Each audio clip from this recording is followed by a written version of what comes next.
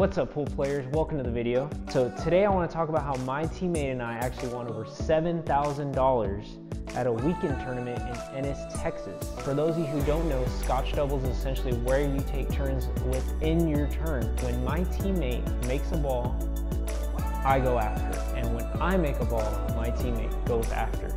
And so because of that, Scotch Doubles is actually one of the most dreaded pool tournament events out there. And due to the inability for players to really establish a rhythm, they tend to get frustrated because they're not going to run out as much as they're used to. I thought it was important that I would give you my top 3 tips for succeeding in Scotch Doubles tournaments.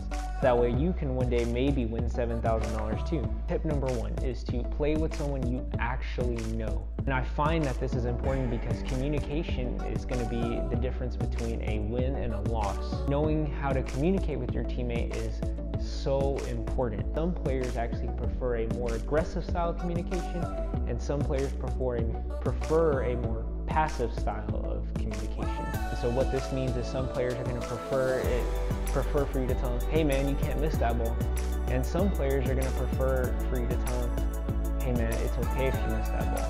And it really depends on the situation, but knowing how and when to communicate that to your teammate is the difference between winning and losing. You have to acknowledge that you and your teammate are both going to make mistakes during the event, and knowing how to communicate with your teammate when those mistakes happen is more important than the mistake itself. Sometimes you're going to have to tell your teammate to stay focused. Sometimes you're going to have to tell your teammate that they're playing too slow, and sometimes you're going to have to tell them that they're playing too fast. Sometimes you have to tell your teammate it's okay when they miss a ball, and the only way for you to do that is to actually know the person you're playing with. Tip number 2 is to play together before the actual event.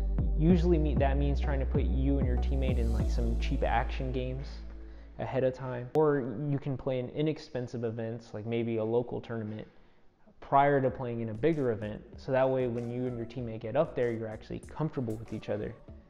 In our case, we had actually played together many times in small little action games prior to us playing.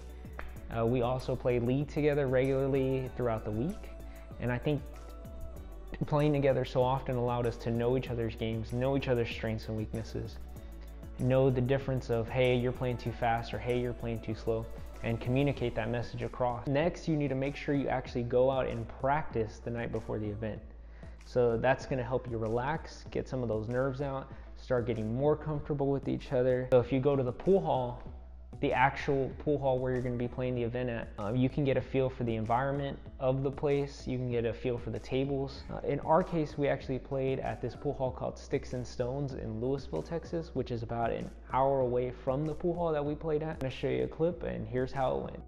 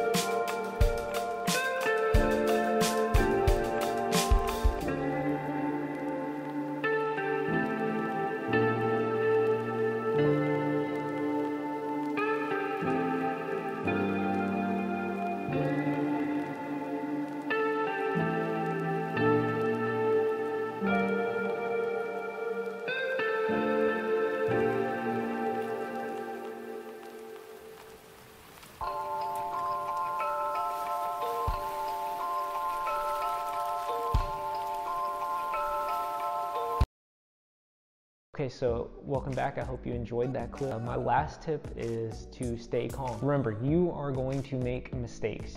Your teammate is going to make mistakes. Pressure is going to mount as you get deeper into the tournament.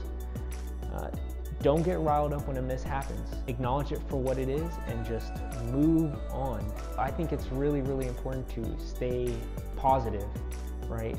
Not only stay calm, but stay positive. Just stay positive, because positive thoughts can actually go further than anything else in the event. It's important to recognize when you and your teammate are actually having negative thoughts, because negative thoughts will lead to spiraling. You have to acknowledge that right away and just cut it out. Remember, stay calm, and most importantly, have fun. You're playing pool, there's nothing more fun than that, right? So to recap, my top 3 tips for Scotch Doubles are to play with someone you actually know, go ahead and practice with each other before the event, and then stay calm. Okay, if you follow these 3 tips, you too might win $7,000. Lastly, if you enjoyed this video, be sure to like, comment, and subscribe.